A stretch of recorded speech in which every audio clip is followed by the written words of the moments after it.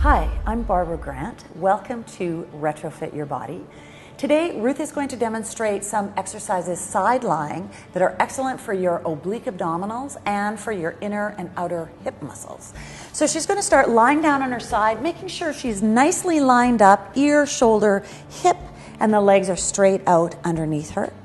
She's going to start with just simple leg lift. One leg comes up, the bottom leg comes up to join. Feel those abs squeezing, good. And down you go. Try it again. Top leg, bottom leg squeezes in and down. This time we're going to keep one leg, then the next up. We're going to keep them up, and the top leg is just going to go up and down.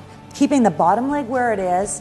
The top hip muscle is really active. The abdominals are working to keep a little space underneath the waist. One more time, just like that. Good. Down they go. Same beginning. Top leg lifts.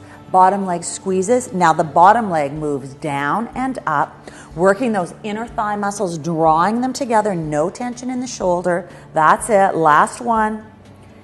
And down the legs go. Last time we lift that top leg, the bottom leg squeezes through the inner thighs.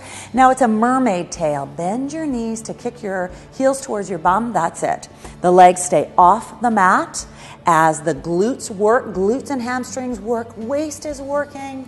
Last one, pull those heels towards your bum. Good, good, good, good.